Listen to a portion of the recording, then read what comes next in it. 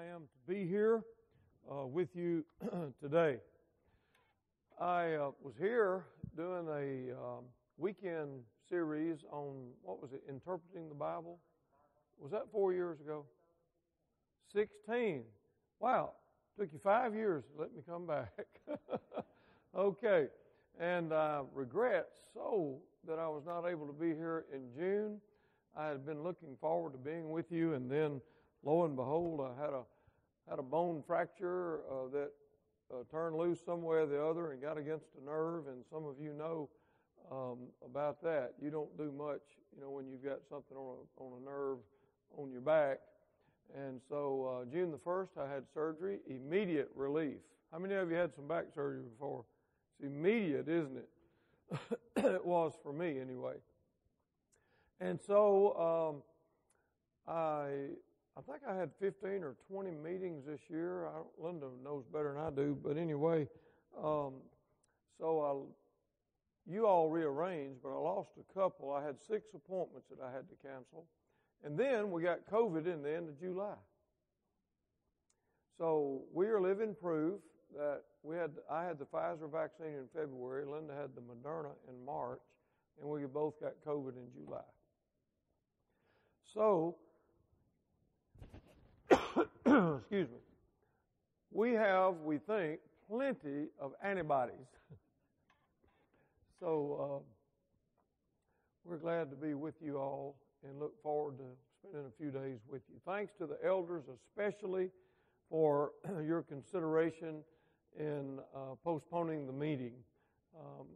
The wind was just taken out of my sails, when I had to call Dennis that day and have that discussion. But at any rate, thank you all so very, very much for doing that. All right, now let's get down to what I enjoy doing. Got a little tickle here in my throat. It's probably, I think it's your dryness. We've been having to deal with floods in Tennessee, and here you're dry, right? So there's something in the air, but I'll get adjusted to it soon. Let me see your Bibles. May I see your Bibles? Hold them up high. Good, good. Okay, some don't have a Bible. That's sad. Let us know, and we'll see that you get one. Isn't that right? We'll go to the bookstore or whatever we got to do to get you one. Bring your Bibles. We're going to be studying the Bible this week on walking with Jesus.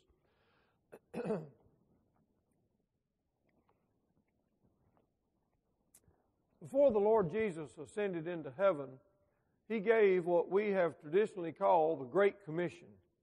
It's actually recorded in all 4 Gospels. A lot of people don't know of the occurrence in the Gospel of John. And it's also, I think, in 2 Timothy 2:2, where Paul told Timothy, to commit the things that he had received to faithful men who will be able to teach others also. But I want to use Matthew chapter 28 for my lesson this morning. All authority has been given unto me in heaven and earth. Go therefore and make disciples of all nations, baptizing them in the name of the Father, the Son, and the Holy Spirit, teaching them to observe all things whatsoever I have commanded you. Notice that the main emphasis of this passage is to go make disciples. Isn't that what the Lord said? You make disciples. And how do you do it, Lord? By baptizing them into the name of the Father, the Son, and the Holy Spirit. So, this morning, we want to talk about being a disciple. Are you a disciple? Now, I can hear a few of you perhaps saying to yourself, well, Brother David, I'm here. I'm in Bible class. I'll be here for worship this morning.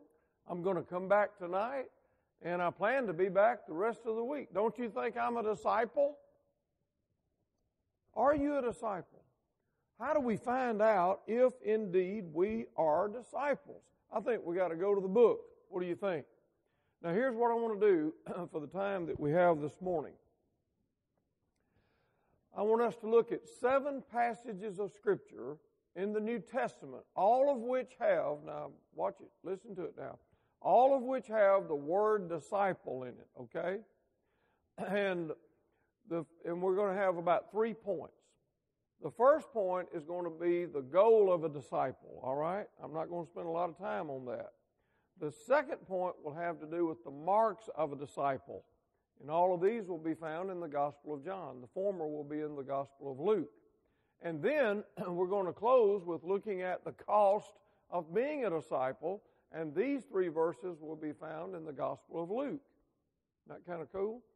7 verses of Scripture, all of which have the word disciple in it. Now that's the best way to find out if we're a disciple or not. Amen? All right, y'all help me, give me a little love, here. And Dennis said, I'm from Mississippi. He mispronounced it. He said Mississippi, like some kind of fancy pants person, but I was born and raised in Mississippi. All of us know it's 3 syllables. We Southerners drag our words and we accentuate the first syllable. I know you're supposed to say police, but I still find myself saying the police. Can't help it. But anyway, the first point has to do with the goal of a disciple. Look at the book of Luke, chapter 6, and verse number 40. The Bible says, a disciple is not above his teacher, but everyone who is perfectly trained will be like his teacher. And so a disciple then is someone who is a learner. But a disciple is more than a learner. A disciple is a person who is an adherent. He is a person who imitates the master. Now, we're going to talk about that in great detail tonight when we look at 4 passages of Scripture about imitating Christ. But a disciple is someone who seeks to be like Jesus. Dennis, it's an overwhelming thought to me when I read Romans 8 and 29, where the Bible says that God predestined from all eternity, now watch this, that we would be conformed to the image of Christ. Now you think about that. And in 2 Corinthians 3:18, we're going to look at tonight, says we are transforming into the image of Christ. And so it's just an overwhelming, concept to me to think that God in heaven expects us to conform to the very image of Christ. Now we know we can't do that in the sense of being sinless, but short of that, we're supposed to be more like Jesus every day, every month, every year of our life. So the goal of a disciple is to be like Jesus. Now, are you a disciple? Well, let's go to the Gospel of John and find out. The first passage, I'd like to hear some pages rustling. Of course, Ms. Light can't do it over here because she's on a iPad. But I like to listen to that. Listen. You just can't beat it, can you? Somebody ought to invent an app, that has pages rustling when you look up verses or something. Okay, let's look at John chapter 8, verse 31. You ready? This is our second verse with the word disciple. Then Jesus said to those Jews who believed him, if you abide in my word, you are my what? Talk to me. You are my disciples indeed. So we find out that the first mark or trait of a disciple is someone who abides in the word. But that raises the question, what does it mean to abide in the word? Well, I think a few verses that might apply here would be like 2 Peter 3:18, grow in the grace and the knowledge of the Lord. So abiding in the word means to be growing in the knowledge and the grace of the Lord Jesus Christ. It would involve something like Acts 17 and 11, where the Bereans were more noble than the Thessalonians. Why? Because they searched the Scriptures. They did it how often? Daily, to see if the things were so. So like you, during our efforts here, you need to be searching the Scriptures. You don't need to accept anything that I say because I say it, or anything that Dennis says because he says it, or even your elders here, your leaders. You need to always compare what they're saying with what? The good book. And if it's in harmony with the book, then you want to believe it, wholeheartedly. So a disciple is someone who searches the Scripture. A disciple involves someone who is not only a listener of the Word, but what? A doer of the Word. See, you know all of this. Matthew 7, you remember 21, beginning, the Lord said, not everyone that says to me, Lord, Lord, shall enter into the kingdom of heaven, but he who does the will of my Father who is in heaven. But then notice the next one. Many will say unto me in that day, Lord, Lord, have we not prophesied in your name, and in your name cast out devils, and in your name done many wonderful works? Then will I profess to them what? I never knew you. Depart from me, you who work iniquity. Why, Lord? Whoever hears these sayings of mine and does them will be likened unto a man who built his house upon the rock. And the rain descended, and the floods came, and the winds blew and beat on that house, and it did not fall. Right? But whosoever hears these sayings of mine and does them not shall be likened unto a man who built his house on the sand. And what? Same thing. Rain descended, floods came, the winds blew, and beat on that house, and it fell. And great was the fall of it. And so a disciple is someone who hears, but also who does. I suppose James might have the classic passage on that, Dennis, that we've quoted many times. James 1:22, be doers of the word and not what? Hearers only, deceiving your own selves. For if any man be a hearer of the word and not a doer, he's like a man who beholds himself in a mirror. And then he goes his way and he immediately forgets, what manner of person he was. But whoever looks into the perfect law of liberty and continues therein, he being not a forgetful hearer, but a doer of the work. Now watch it. This man shall be blessed in all that he does. So think about it. I love this mirror illustration. I liken it to something like this. You've been outside, you've been working hard, maybe in your yard or garden or whatever, and you're, dusty, your hands are dirty and so forth, and so you go into your house and you're washing your hands at the sink, and as you're washing your hands, you're looking in the mirror, and you say, wow, I got dirt all over my face. Keep washing your hands, and then you dry your hands, and then what? You walk out the house. What'd you do about your face? Nothing. What you did was look in the mirror, and the mirror told you your face is dirty too. You see, that's just a person who is listening and not doing, who just sees that he is dirty but does not do anything about it. And so the Bible teaches us that we should look into this book, and then we should find out what we need to know in this book, and then we need to do it, not just to listen to it. How many of us parents have said, well, girl, that's going in one ear and out the other? You've heard that, haven't you? Of course you have. You've said it, right? Ms. Life and I raised 3 girls. I know what I'm talking about here. Hard head. Any of you ever say that? That might be a Mississippi expression.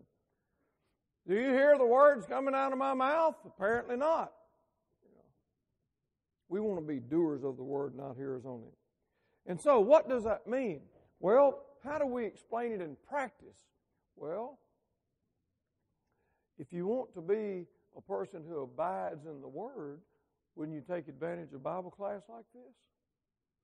There's some, perhaps, in this congregation who are not taking advantage of our Bible classes. Are they disciples indeed? See? A disciple indeed is somebody who's going to abide in the Word. A disciple indeed would be someone who, if there's an activity going on at the building, then we want to be there. We want to be part of the activity. Now, we all understand there are circumstances, that are exemptions to this.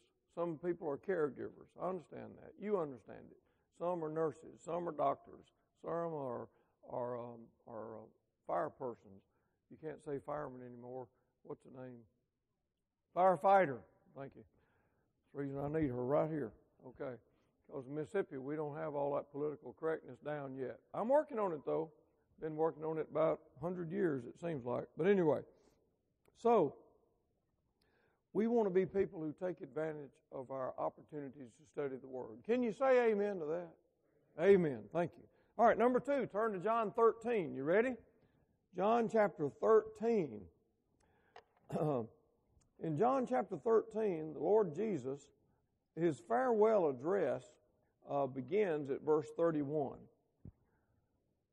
In the first 12 chapters of John, Jesus has presented himself to the public. He's been preaching. After chapter 12, he does not preach anymore in the Gospel of John.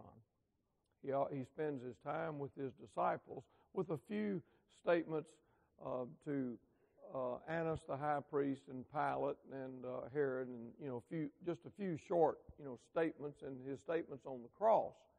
But he is spending time with the disciples. Well, after the betrayer leaves in John 13, Jesus begins his farewell address, his farewell remarks to his apostles, his 11 apostles. Okay, Judas has left the room. And after a brief introduction, he says this in verse 34. A new commandment give I unto you. A new commandment give I unto you, that you what? Love one another. As I have loved you, that you also love one another. By this will all men know that you are my, say it, disciples, if you love one another. See? There's our passage.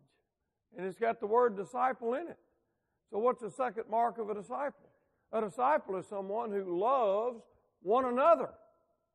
Now someone says, well, now is that talking about, the passage about loving your neighbor? Well, Jesus says it's a new commandment. Love your neighbor. That's all the way back in Leviticus. So how is it new? Well, notice that Jesus says, as I have loved you, you see. And so it's new in the sense that they have now seen true love demonstrated in the life of the Lord Jesus Christ. Y'all, all of you get that? That's the way I think, Dennis. It is a new commandment. See, a new commandment give I unto you, that you love one another as I have loved you. So see, they've seen it.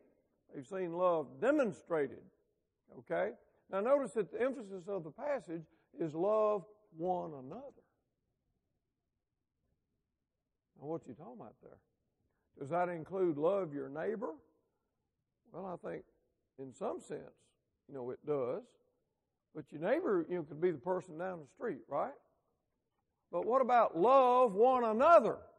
What does that sound like? That sounds like us right here, doesn't it? And if you think about the background, it really makes a lot of sense. What was going on just prior to Jesus making this statement? John does not tell us, but you find it, in Luke. The disciples were arguing with one another. And also, in other Gospels, you find that James and John, along with their mama, were vying for positions to sit by the Lord Jesus when He came in the kingdom. You remember that too, don't you? And what was the disciples' reaction to that? They were indignant, and they resented the fact that they were doing that. And so, it's pretty clear here that the background is that the disciples were arguing with each other. They were resentful of one another. Some were angry, with one another. I mean, if you just think about John 13, it's known as the episode of the washing of feet. Who's doing the washing? Jesus. Who's supposed to be doing the washing? One of the disciples. And it's been suggested that it would have fallen to the youngest, and that's been speculated that John the Apostle would have been the youngest. But, even John, who, was loved by the Lord and who loved the Lord so very, very much, he didn't even do it. Okay? He did not do it. Now, why wouldn't one of the disciples wash the disciples' feet? Because as soon as one of the disciples put on the towel of a bondservant and started washing the feet of the other disciples, they would have in effect been saying, what about themselves? I'm not the most important. You see, I'm not the greatest. And I'm not about to get down there on my knees and wash anybody's feet because I'm more important than anybody else. And so what Jesus does is set the example. I'm the Lord. You're my disciples. And even I am willing, to bow down and wash your feet. So a disciple is somebody who loves the brethren. They love one another. It's just overwhelming, again, to me, that here's Jesus. What time is this? This is on Thursday night. We call it Thursday night. It's actually on Friday morning, according to the Jewish calendar, and that's really confusing because their day started, at dusk, twilight. But anyway, For our purposes, I'll just say Thursday night. When did the Lord die? Friday. So here's Jesus, Dennis, staring death in the face. Now just think about this. And He knows what's going to happen to Him. Am I right about that? He knows. You know, John 2:25 said He didn't need to be told what was in man. He knew what was in man. So Jesus knows what's going to happen to Him. And in spite of the fact that He knew He was going to be mocked and scourged and crucified, in spite of that, what is He interested in? He's interested in ensuring that the disciples love each other. I'm telling you, if I knew I was going to be dying tomorrow, I'm not sure I'd be too interested in you guys. I'm just being frank about it. That's just the human in me. Okay? But here's the Lord Jesus. Above all things, He wanted the disciples, to quit their arguing and to love each other. In essence, He's saying, before I die, I want you guys to learn to love each other. Wow, what an amazing thought. And so, do you love each other? You say, well, of course, preacher, I love Brother Dennis. I love Kathy. I love, the elders. I love, the deacons. I love everybody in the church. I can easily hear you saying that. I hope you're not like one person I met one time, and he was having some trouble at his congregation. And he said, Brother Light, he said, I love the brethren. All right, no, he didn't. I messed it up. He said, I love the church. He said, but it's just the brethren I can't stand. And I thought, brother, I said, the church is made up of the brethren. Is that not right? You can't separate the church from the brethren. I said, what do you mean you love the church, but that you really can't stand being around the brethren? That's ridiculous. It's absurd, isn't it? Of course it is. And so, a disciple who loves one another in practice, would it not be a person who takes time, for his brother or sister? Let me ask it to you this way. Did Jesus take time for other people? What about John chapter 4? That whole narrative, with the Samaritan woman about the, giving living water. To whom did the Lord say that? He said it to the Samaritan woman. I should have mentioned John 3 first. What about Nicodemus? John has countless interviews where Jesus took time to be with people. So if you're a true disciple and you love the brethren, you've got to spend time with people. So what else could we do? What else could we do? Well, we could take advantage of opportunities to come together, to fellowship with each other, right? We're going to do that some today, I think. We want to take advantage of the opportunities like that. You see, when you get to know one another, then people, if I get to know Dennis really, really well, then he's going to put more trust in me and vice versa, see. And then when that happens between two people, then when a person has problems in his or her life, what will they have a tendency to do? They'll have a tendency to go to that person, right? And to share with that person and to ask for prayer by that person. You see, that's what happens when you build up relationships, with people. And so we have to, love one another. Philippians 2 says, mind not your own things, but the things of others. I told the little congregation where I preach that, generally speaking, I don't want to be in your business, and I don't want you in my business. But when it comes to the Lord and the Lord's church, your business is my business. And I went to that Philippians passage. Mind not your own things, but the things of others. You see, I would be remiss if I had a brother or sister, who was forsaking the assembling of ourselves together or whatever they might be involved in, if I didn't take time to say something to that person. That's what it means to love one another.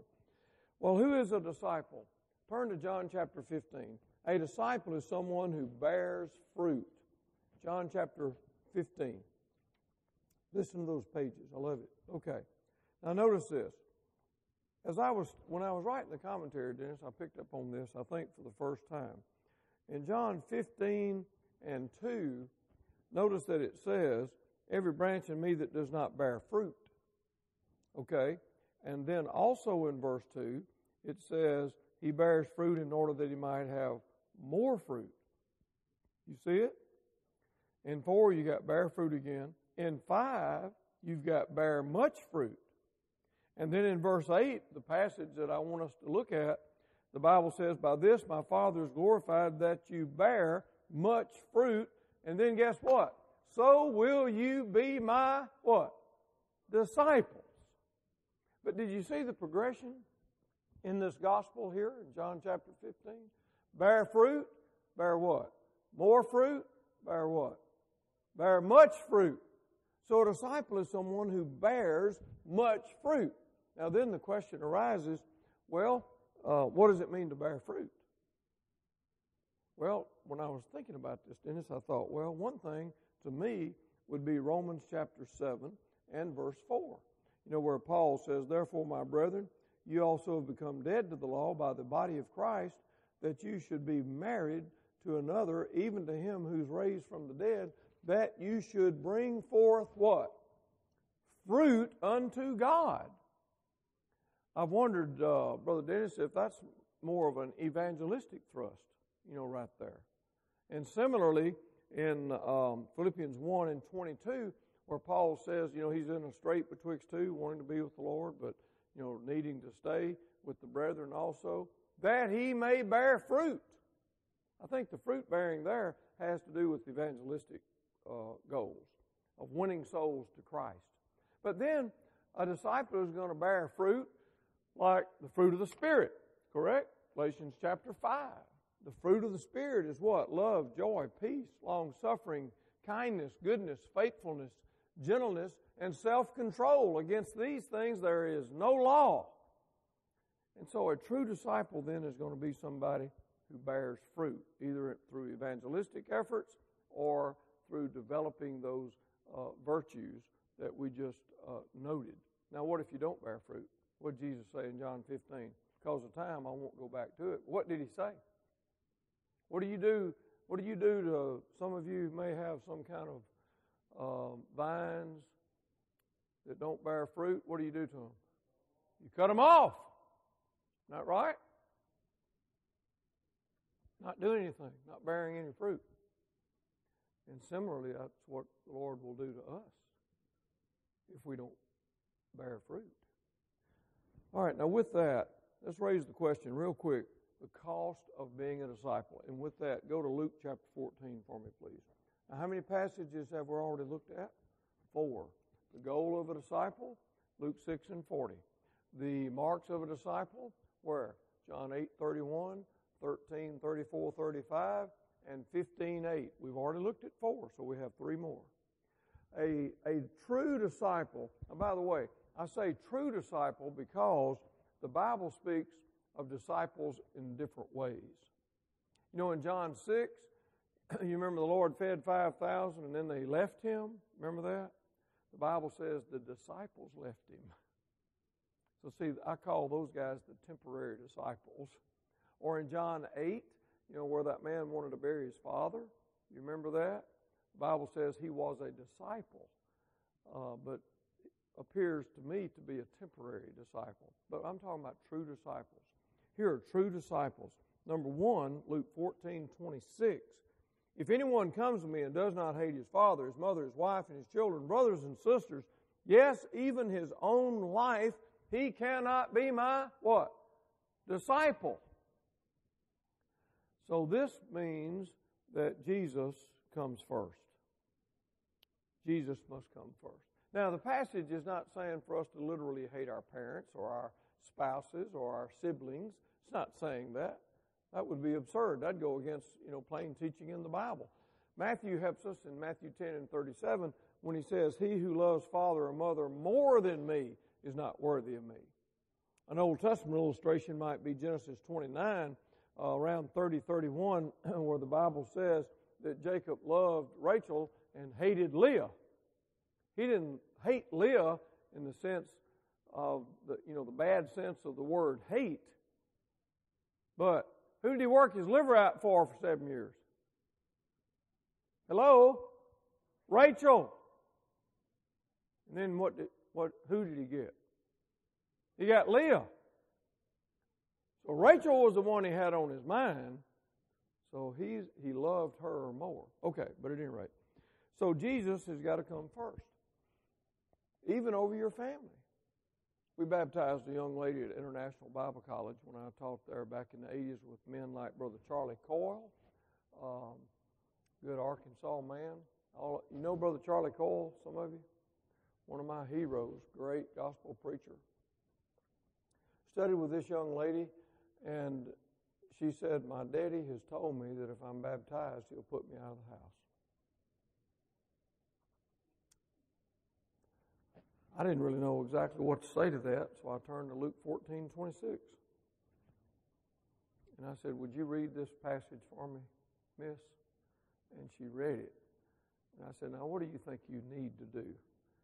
She said, I need to be baptized. And guess what? Brother Wendell, her daddy put her out of the house. But guess what? We found her a place to stay. You see, that's what brothers and sisters do, right? They help each other. But we've got to be sure that Jesus comes first in our life. I went to school, in high school, with a young lady. I was kind of sweet on her. I'd already met Ms. Lapp over here, but she was up in the north in Detroit, and I was a long way off, and I was getting kind of lonely, But anyway, I had one date with her, and I wanted to follow up on that, but there was this, her ex-boyfriend was a big football player, and I weighed like 129 pounds, and I said, I'm not sure I want to pursue this anymore. Anyway, her name was Frances. She and her sister, Martha, were members of the church. And they had a sweet mother who was a member of the church. And Martha and Frances' daddy hated the church so much that he would not even put in the house running water for them. I'm talking the 60s now.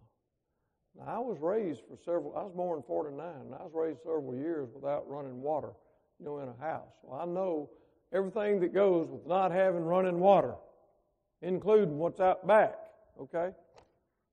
I know about that. And I thought these two precious young Christian ladies, along with their precious mother, not ever having just a basic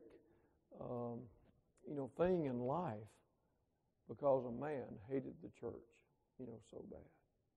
But you know what? They never gave up. They put Jesus first. We got to do that. Amen? Jesus got to come first. Now, what does first mean? Well, it means first, right? I don't know how to explain it anymore. Can I illustrate it? I don't know how we're about to run out of time here, but don't disappear or anything. I want to finish my point, okay? Maybe I'm the one that'll disappear. I don't know. But anyway, we're going to have a fellowship today, right? Now, I don't know how you do it here, but here's the way I've done it in places I've worked. For some reason, it failed me to call everybody to order. So everybody's working, how you do. You setting plates and you moving things around and so forth. And then usually a sister would ease up to me and say, David, we're ready. You do something like that? And then I'd clap my hands or something. I'd say, all right, y'all, let me have your attention. The sisters say we're ready. You have to say that a couple times, to quieten everybody down, right? And then I would say something like this. Now, here's the way we're going to do it. We're going to have a prayer of thanksgiving, and after our prayer, we're going to ask our visitors to go, help me out, first. I've been preaching for 54 years. Did you know that in all the fellowships I have ever been to, not once, Brother Horton, have I ever witnessed one visitor leaning over to another saying, do you know what that means? Have you? Have you ever heard anybody say that? Of course not. Why? Because we know what first means. Is that right or wrong? You see? Sometime in the spring you may announce, we want to congratulate, Lucille, who was first in her class. You don't have a lot of whispering. Oh, what does that mean? Everybody knows what that means. So we know what first means. It's not a cognitive issue. It is a practical issue. Isn't that right? First, we know what it means. Okay, let's see. It's Friday evening. Honey, what do you think? Think we ought to go to the river this weekend? We could go to the river. I could run some trot lines, and you could just kick back, and we could do that. And then Sunday evening, we could go back home and be ready for work. What about that? Does that work or not? No, it doesn't work. Why? Because you're not putting the Lord first. The river. I hate the stinking river. I'll just be frank about it. Do y'all have a river near here? Well, you got problems. How many doors have I knocked on and said, missed you Sunday? We's at the river.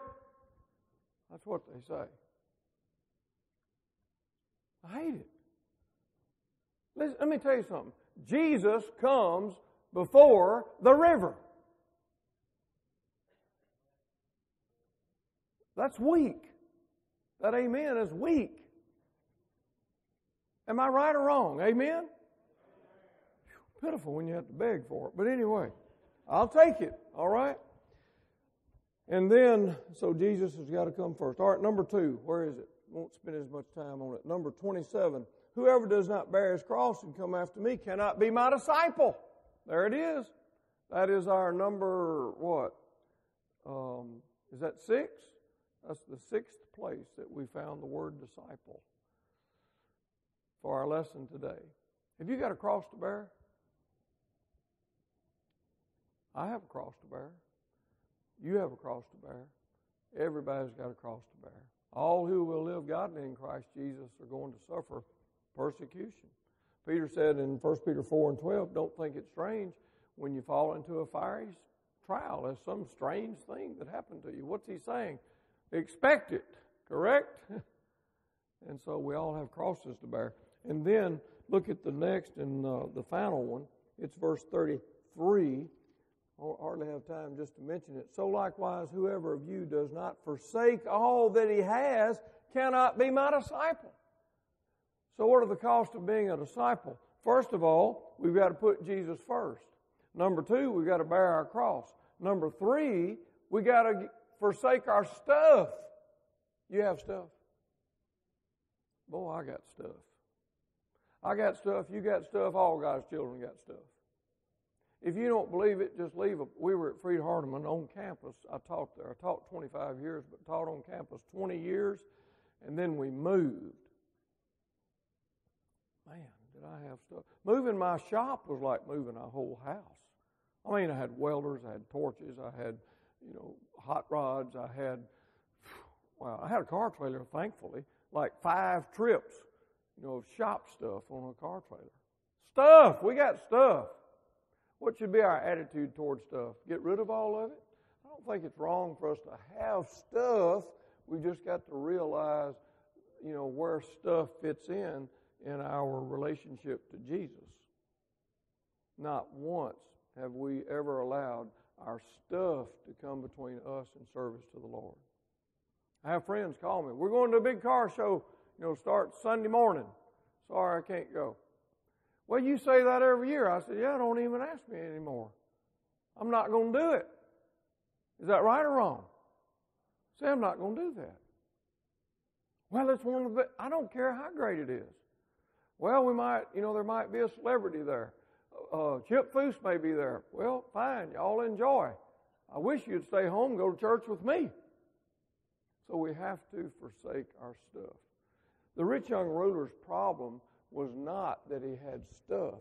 His problem was he was not willing, to have Jesus in the right order with his stuff. You see what I'm saying? All of us have, material, things that we enjoy. Some of you may be fishermen. Some of you may be hunters. Some of you may be I don't know, whatever. You can fill in the blank. And there's nothing wrong with any of that until we allow it to take precedence over our relationship with the Lord Jesus. Amen? Amen. All right, you're doing better. So we have some cost that we have to experience. I have a whole other lesson here, but we're out of time. Thank you all for your good attention. Would you pray with me? Heavenly Father, we are so grateful for this good day. We love the first day of the week, and we are grateful for the opportunity to come together in order to study your word, to love each other, to spend time with one another, and to approach you in prayer. Father, we pray that what we say and do today will be acceptable in your sight, and that we'll give glory and honor to your high and holy name. Watch over us throughout the rest of this service today and throughout the shades of this evening. Forgive our transgressions, for it's in Jesus' name that we humbly beg it. Amen.